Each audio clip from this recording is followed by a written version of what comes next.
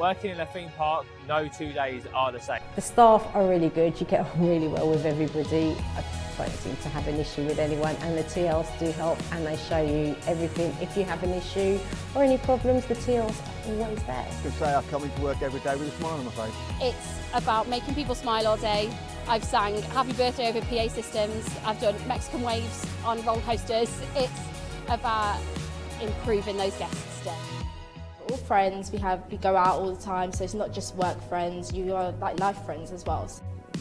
Seeing the way things develop and the way things change, like the way that Madame Tussauds London looks now is completely different to the way it looked like 5 years ago. So just seeing like the change and development and being a part of that, it's really fun.